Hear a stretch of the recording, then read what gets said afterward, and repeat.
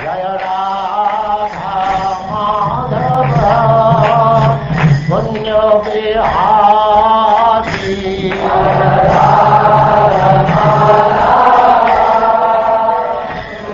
now chapter 26, the Aila-gita.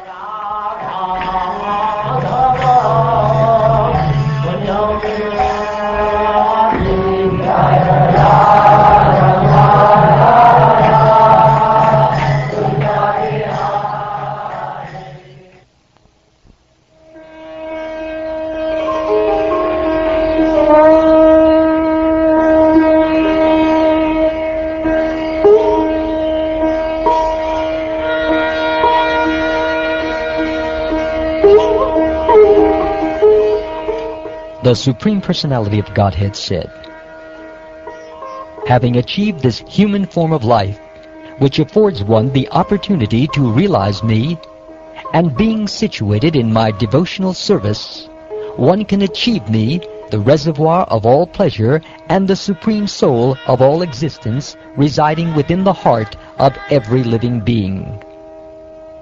A person fixed in transcendental knowledge is freed from conditioned life by giving up his false identification with the products of the material modes of nature.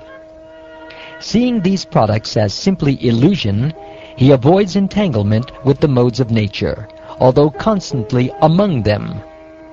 Because the modes of nature and their products are simply not real, he does not accept them.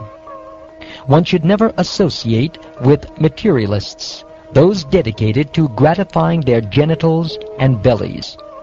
By following them, one falls into the deepest pit of darkness, just like a blind man who follows another blind man." The following song was sung by the famous emperor Pururava. When deprived of his wife Urvashi, he was at first bewildered, but by controlling his lamentation, he began to feel detachment. When she was in the process of leaving him, even though he was naked, he ran after her just like a madman, and called out in great distress, "O my wife! O terrible lady, please stop!" Although for many years Pururava had enjoyed sex pleasure in the evening hours, still he was not satisfied by such insignificant enjoyment. His mind was so attracted to Urvashi that he did not notice how the nights were coming and going. King Aila said, "Alas, just see the extent of my delusion. This goddess was embracing me and held my neck in her grip. My heart was so polluted by lust that I had no idea how my life was passing.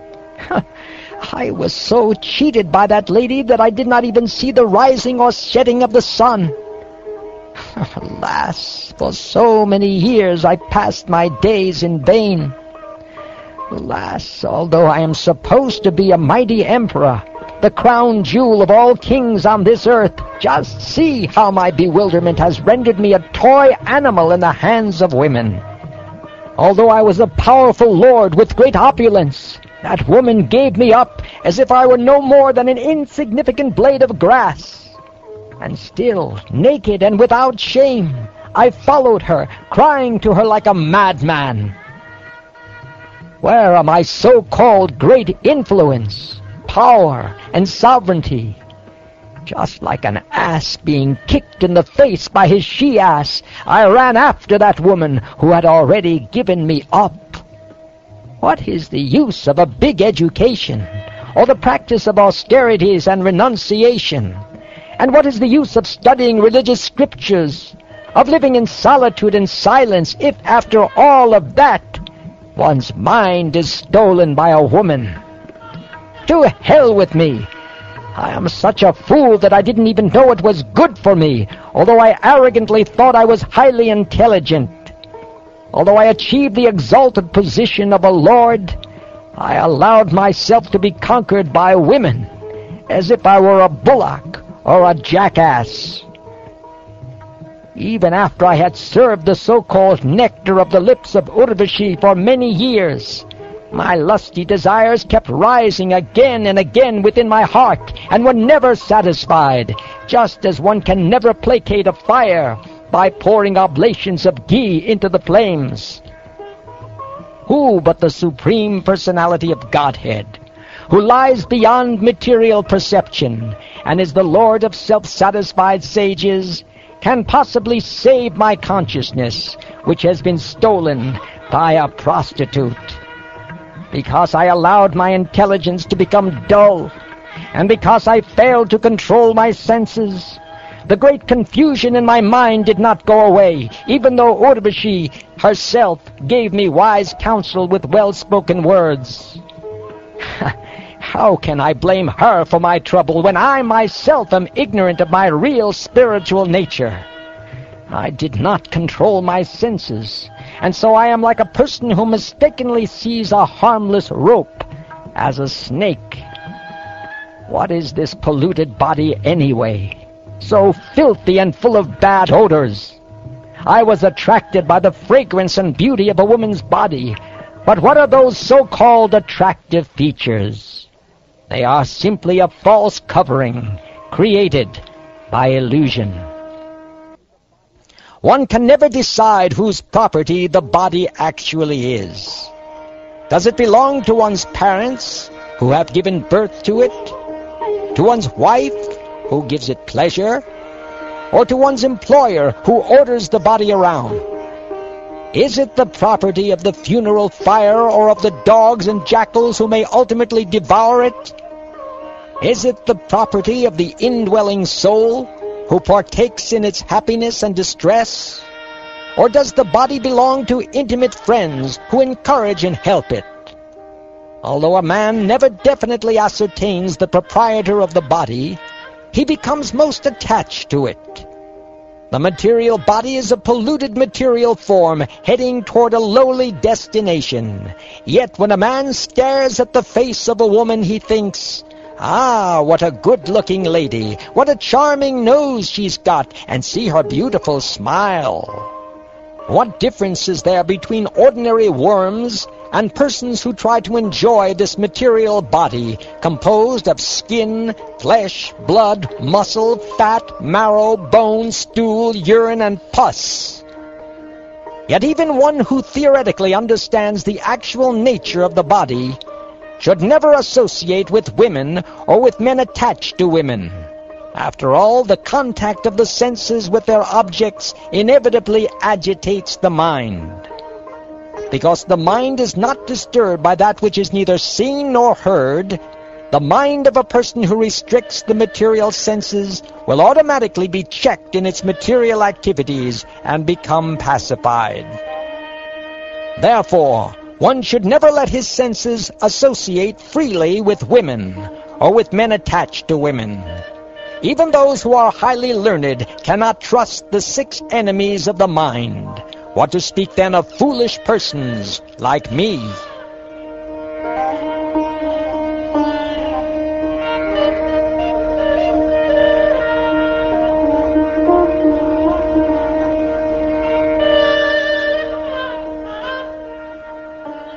Having thus chanted this song, Maharaj Pururava, eminent among the demigods and human beings, gave up the position he had achieved in the planet of Urvashi. His illusion cleansed away by transcendental knowledge, he understood me to be the Supreme Soul within his heart, and so at last achieved peace. An intelligent person should therefore reject all bad association, and instead take up the association of saintly devotees, whose words cut off the excessive attachment of one's mind. My devotees fix their minds on me, and do not depend upon anything material. They are always peaceful, endowed with equal vision, and free from possessiveness, false ego, duality, and greed. O greatly fortunate Uddhava, in the association of such saintly devotees, there is constant discussion of me, and those partaking in this chanting and hearing of my glories are certainly purified of all sins. Whoever hears, chants, and respectfully takes to heart these topics about me becomes faithfully dedicated to me, and thus achieves my devotional service. what more remains to be accomplished for the perfect devotee after achieving devotional service unto me, the Supreme Absolute Truth, whose qualities are innumerable, and who am the embodiment of all ecstatic experience. Just as cold, fear, and darkness are eradicated for one who has approached the sacrificial fire, so dullness, fear, and ignorance are destroyed for one engaged in serving the devotees of the Lord. The devotees of the Lord, peacefully fixed in absolute knowledge, are the ultimate shelter for those who are repeatedly rising and falling within the fearful ocean of material life. Such devotees are just like a strong boat that comes to rescue persons who are at the point of drowning. Just as food is the life of all creatures, just as I am the ultimate shelter for the distressed, and just as religion is the wealth of those who are passing away from this world, so my devotees are the only refuge of persons fearful of falling into a miserable condition of life. My devotees bestow divine eyes, whereas the sun allows only external sight, and that only when it is risen in the sky. My devotees are one's real worshipable deities and real family. They are one's own self, and ultimately they are non-different from me. Thus, losing his desire to be on the same planet as Urvashi, Maharaj Pururava began to wander the earth free of all material association and completely satisfied within the self.